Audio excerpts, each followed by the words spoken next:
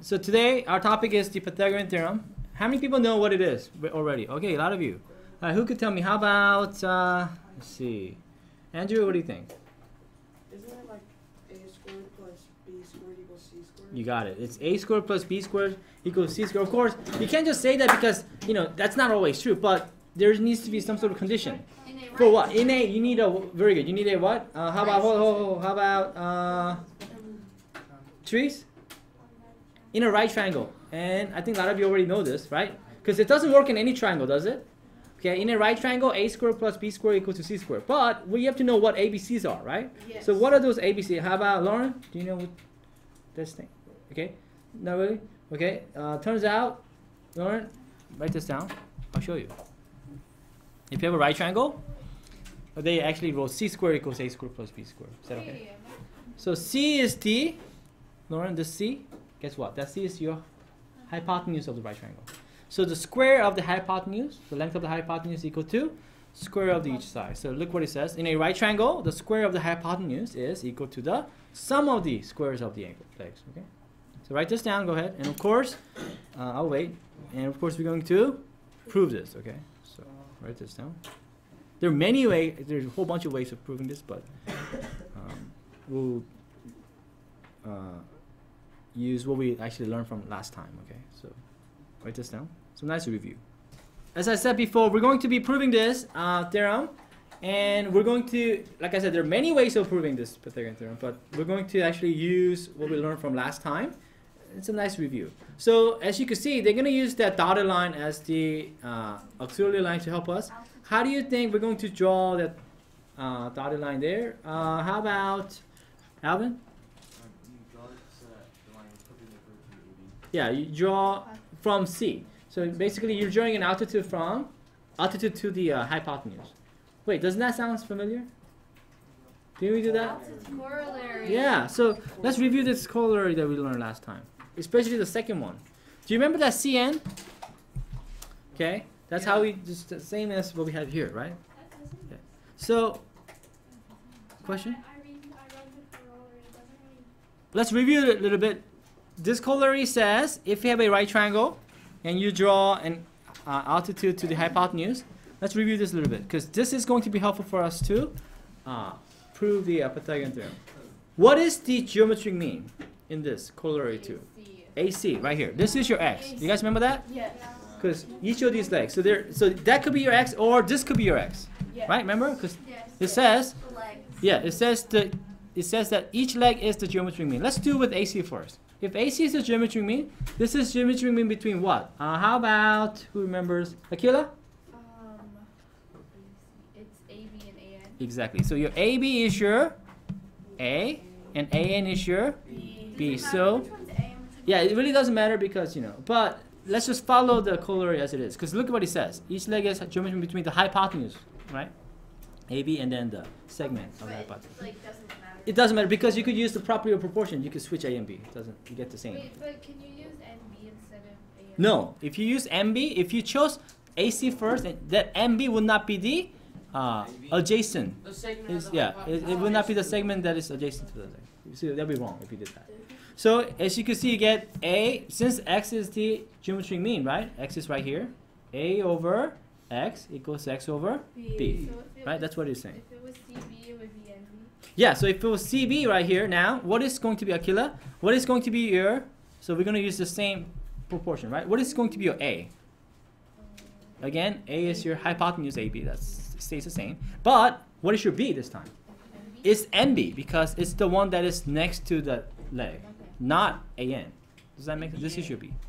Does that make sense? Yeah. So that's what we need, right? That's what he meant in this. Okay, so it is important that you choose, guys, you use this one here, the segment of what? Hypotenuse, that is what? Oops. Segment of the hypotenuse that is adjacent to the leg. That's important. It's not any segment of that hypotenuse, right? You see how B and X are the adjacent ones, right? Here, B and X, those are the adjacent ones, right? All right, so knowing this, how can we prove this? Well, this theorem uses that exact corollary that we just talked about. So, look at what we have here. After they even So let's write down what we know. So what can you tell me about B? B is going to be then the geometry mean between C and D. Would you not agree? What about A? A will be the geometry mean between C and E. Everybody understand? So watch this proof. They do it nicely. So first, of course, you're going to draw that perpendicular line from C to AB. Is that okay? Once you've done that, right, and there's a reason, okay? Once you've done that, right, it's because through a point outside the line, there's exactly one line that is perpendicular to the given line, right? Okay, then what we could say is, where are they getting this from? Who could, where do they get these proportions? One person see it? They got C over A equals to A over E, and then you got C over B equals to B over D. Where are they getting this? This is the corollary we just talked about. Isn't that right? Oh, okay. Right? This is the one that we just talked about, we reviewed. Corollary 2 from last time, right? Okay, then from here, using the property of proportion, because we want to say C squared is equal to A squared plus B squared, right? Right? So is there a way to write A squared with this one and then B squared with the other one? Yeah. How? How can I get A squared from this proportion? Using the property of proportion, what can we say? How about, Joseph, from this proportion, can I get A squared by using, yeah, what can, equals to? BE, exactly. B squared equals CD. You got it. But Okay, hold on. Okay, so good. So this is because of, okay, hold on. No, you're good. I just want to do step by step. So then we got A squared is equal to CE, right? And B squared is equal to CD. Is that okay? Yeah. All right, very good. Now, so then this is because of a property of proportions. Is that right? Yeah. Okay. And don't we want to show that A squared plus B squared is equal to C squared? Yeah. Okay, so let's write that down. Then wouldn't that be CE plus CD? Wouldn't that same as A squared plus? How did you get to that? Yeah, what is the reason for this? Who remembers? Hold on, let's see.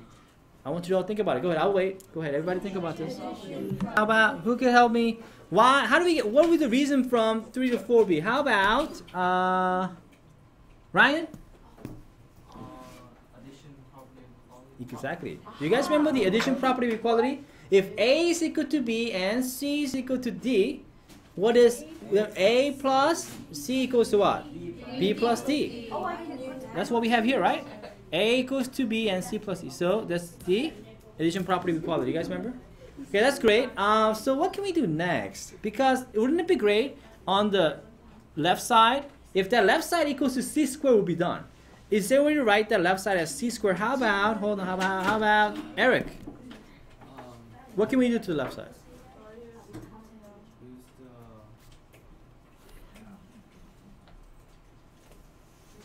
the Okay, we got CE plus CD, right? Is there a way to rewrite this with C times something? C parentheses ED. Yeah, exactly. And what would the reason be? It's just simply distributive property.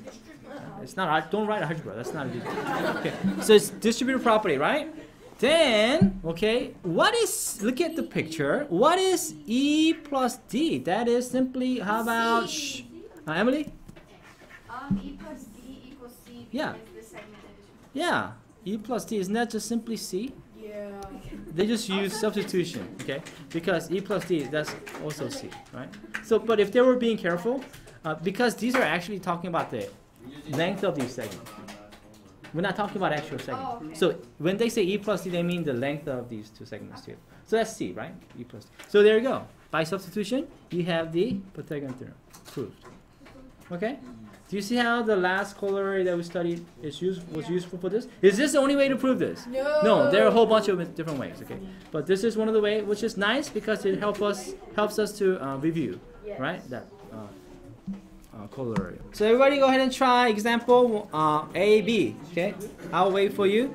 Find x and find the other x. Okay, you're gonna use, of course, Pythagorean theorem now. Okay, I'll wait. Everybody try. It should be pretty straightforward. Okay, go ahead. Let's look at the first one.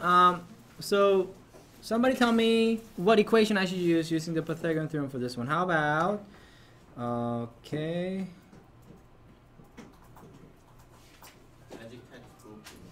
Chris, what equation would you use? You can do the A squared plus B squared equals C squared Mhm. 3 squared plus 7 squared equals x squared. Got it. You're right. Okay. And of course, we know how to do this. How many people got 49 plus 9 equals x squared? Good. And then you add them together, 58. Square root both sides, right? Well, you get plus or minus 58, but do we need the negative part? No, because x is, right, it's got to be positive, it's a distance. All right, now, what about b? Who could tell me which equation I need to use? Nor, what do you think?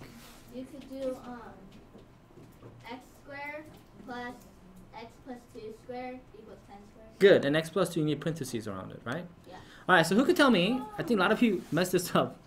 Hopefully you didn't. Okay, what is x plus 2 squared? Is it x squared plus 4? Okay, please don't do, okay. X plus 2 squared is not x squared plus 4 because, yeah, some of you made that silly mistake. Okay, hold on. Shh. How about, Jonathan, what is x plus 2 squared? What does that give you when you... X plus 2 times x plus 4. Yeah, which is? X squared plus 4x plus 4. Exactly. You get a trinomial, right, guys? Remember? All right. So don't write x squared plus 4. If it was 2x, then yeah, you get 4x squared, right? It's addition in the middle. It's binomial. When you multiply two binomials, right? Most of the times you get 3 terms. When do you get 2 terms? If it's a like Perfect x plus square. 1, No. x minus 1. Yeah, if it's x plus 1 times x minus 1 or something. If it's a difference of 2 squares. Difference of 2 squared. All right. So here we go. You get difference of 2 squares when you have those numbers. Okay. All right, then what do we do next? This becomes, Darius, you get 2x squared plus 4x minus 96, right? Yeah. So what do we do with this, Darius? How do we solve this polynomial? Factor. Yes, you need to factor. Before you factor, you should always look for GCF. Does it have a GCF? 2. Yeah, so let's get rid of that. How did they get that 2 out of there? How did yeah, they divide both sides by 2, right? Because it equals to 0, right? The whole thing. Remember zero product property? Whenever you solve an equation, right, that is not linear, you gotta make it equal to 0, right? So you could use zero product property. Then you could either factor or use Pythagorean. Use quadratic formula and so forth. But this factors, doesn't it? It's easier to factor. What's a factor to? How about Joseph? It's like x plus 8 and x minus 6. You got it. And so when is this true? You can have x minus 8. So Right. When is this true? This is true when x equals to negative 8, because then it will make this factor be 0. When is this true? When x equals to 6. So there are 2 possible ways. But then, just like Joseph said, we can't have x equals negative 8, right? Length can't be negative because we're looking for length of this, right? you have to go backward. Yeah. So x equals to 6. How many people got x equals 6 here? Very good. If you didn't, do you see how you get x equals 6? Yes. All right. Any question? Can you do something like this for your homework tonight? Yeah. Good. All right, good. That's it then. Okay.